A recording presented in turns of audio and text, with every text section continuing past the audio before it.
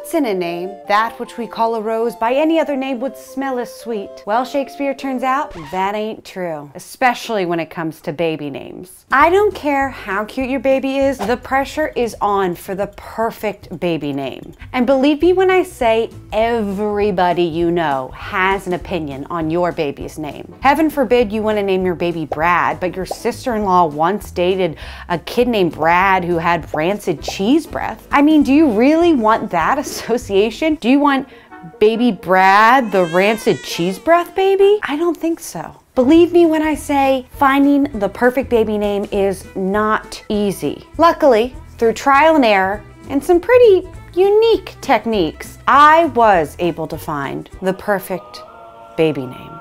And today I'm feeling nice, so I'm gonna let you in on that secret. This is how you find the perfect baby name. Whether you're looking for a new name for a baby or yourself, you gotta start with a list. But where do you find names to put on the list? Well, you can use your memory. You can look at objects around you. Crib, ice cream, those could be names. Maybe not good names, but they could be names. The most common places to look are books with baby names. There's a lot of websites, listicles. The Social Security Administration has a bunch of baby names. Those are all easy places to find ideas for names. If you're really interested in a family name, you can look at old family trees or Ancestry.com to see if there's anything up there that you hadn't seen before. This is something that my partner and I did. There were some gems. In his family tree, the name Olga came up, and in mine, the name Capitola. Now, we did not end up going with those names, so those names are free for the taking. You're welcome. There are also a lot of different apps you can use that can help you find a name that you and your partner can agree on. You basically both download the app, you swipe right or left whether you like the name or not, and the names that you both like will show up on a list. So you don't even have to talk to your partner to find a baby name. And isn't that the way it should be? You can also ask social media. In my case, I asked YouTube commenters, and I got some pretty creative ones. I also got a lot of, you know what, they didn't have my baby's best interests at heart. Let's just say that. But say you've checked those places and you're still like, oh, I'm not finding anything. There are some weirder places you can look. There's the obituary, and I know that sounds dark, but old-timey names are making a comeback now, so you would actually be very on trend. And if you're more adventurous, you can actually go to a cemetery. I know, again, that sounds very dark, but my sister, her name actually comes from my parents going to a family gravesite and finding her name. Okay, so here's a cemetery with a lot of different names. We're gonna take a look. What do you think of the name Gavlin? Ursula. I think Ursula is a cool name. You're an Arthur. And finally, when you're making the list, you might want to honor your cultural heritage. And there's a lot of different sites you can look at, but you can also just like go to the Wikipedia page of your hometown and see who famous is from there. Alex Azar, Frank Perdue, if you're into chickens. Or like I said, that could be a bit of a bust, just an idea. Okay, so now you have your list of names. Congrats, okay? You're like halfway there, but now the real hard work begins. How do you pick the name from this list? You probably want something that's unique, but not too unique. There's a website called Data Eyes that is a baby name uniqueness analyzer. It uses information from the Social Security Administration, and it will tell you like what the chance your particular baby name has of being in the same kindergarten class with somebody of that name. That could be important to you. I had a pretty common name, and so I was looking for a name that was not as common.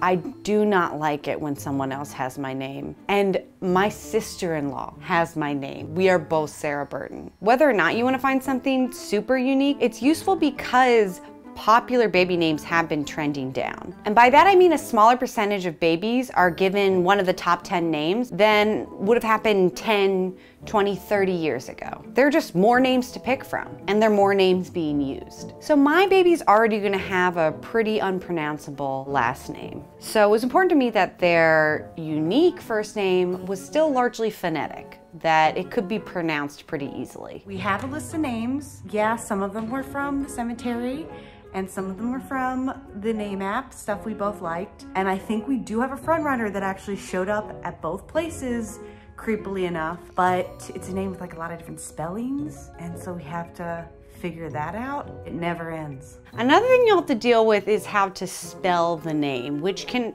honestly be as controversial as the name itself. If you're between a few spellings, this is a good rule of thumb. Does this name look like it came out of the Canterbury Tales? Does it look Old English? Are there Y's all over the place? It's 2021. Not 1365. Finally, probably the biggest way to narrow down the names is to find out what your baby's sex at birth will be. Hi, my name's Sarah Burton and I just missed a call about test results. You are having a baby boy.